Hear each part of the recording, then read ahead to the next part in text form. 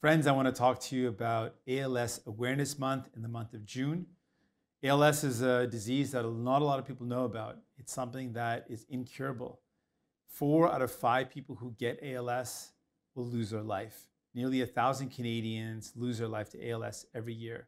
It is so important for us to know about the struggles that people who are dealing with ALS are going through, and their friends and their supporters and healthcare workers. I want to let you know that as New Democrats, we are committed to supporting public funding to find a cure, to make sure that cure ends up helping people.